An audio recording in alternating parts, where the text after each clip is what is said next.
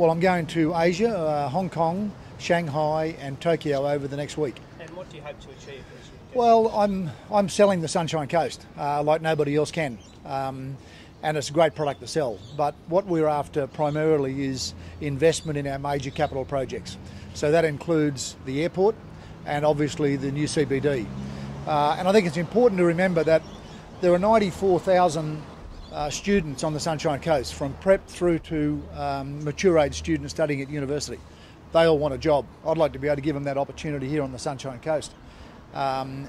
Fortunately, they don't all need a job next year, but progressively they will. And it's going to be investments in the health, medical and wellbeing sector at Kawana, into our education and research sector, but specifically from an infrastructure point of view, that'll be driven by development around the hospital, the creation of our new CBD and the expansion of our airport. And we need funding, and I'm happy to see that as international funding to help us get those projects up and running. Asia and Asian leaders regard the position of mayor as being an extremely important position, because you are the representative, in my case, of the 300,000 people on the Sunshine Coast.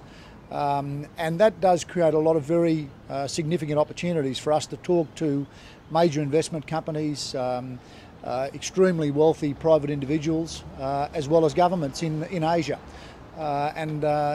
Since our last couple of visits to Asia, we've certainly generated some interest.